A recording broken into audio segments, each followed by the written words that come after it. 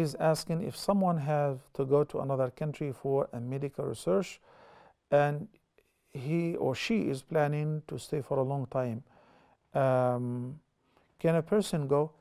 Yes, a person may travel to any of these countries for this purpose. That's a perfectly legitimate reason.